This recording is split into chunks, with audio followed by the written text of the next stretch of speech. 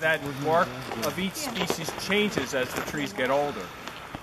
So you can have a young birch, black birch, say, and you can know exactly what it looks like, but in a certain period of time, the bark changes completely. And say when it's 100 years old, it looks nothing like what it looked like when it was younger. So there's a lot of, and for me, when I was first working on the book, I knew that bark changes as trees mature, but I really had no idea how much that happened.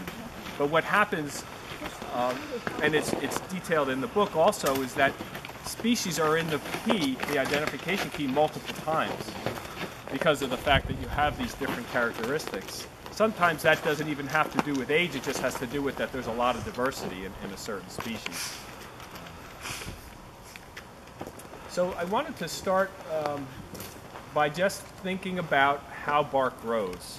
Not so that we're botanists and that we know all the technical terms, but the perspective of actually differentiating between one trunk and the other has a lot to do with how they grow. And that was what I finally fell into as far as trying to come up with this language to write an identification key and differentiate between one and the other. So all trees at some point start out with this outer bark that's smooth and unbroken. If you just look at eye level at this tree here.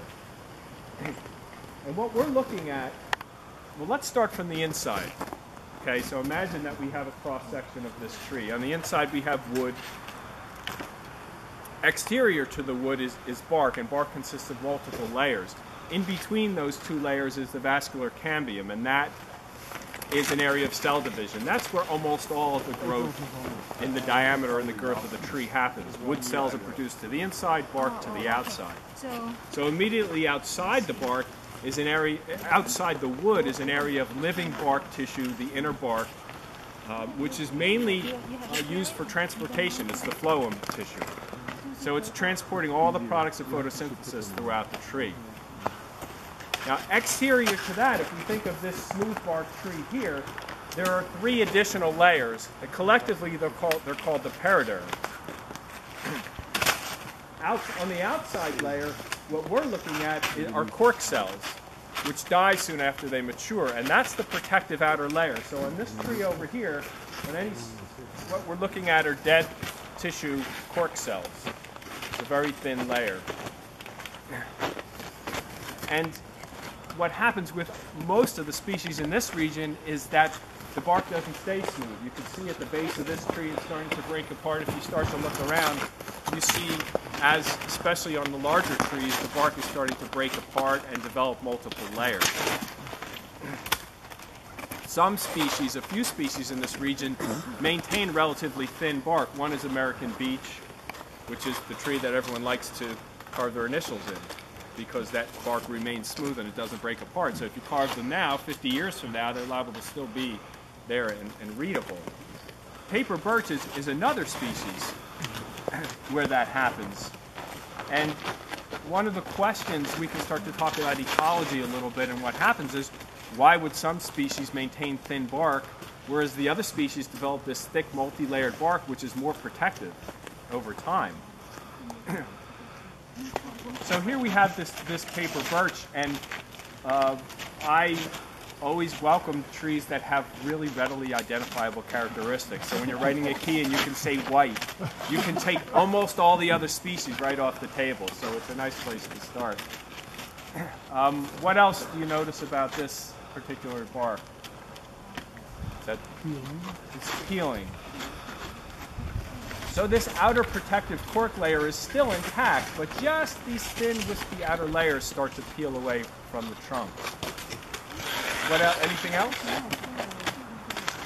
These lines. You're talking about the horizontal lines. Does anybody know those words? Lenticels. Functionally, they can be really, really important. You notice in a different sense, sometimes they're just little specks or little dots or dashes. If you look at young twigs, they almost always have very visible lenticels. Part of those three outer layers of this periderm, the innermost layer, is very thin. It's called the cork skin, but it contains chlorophyll and it has the capacity for photosynthesis.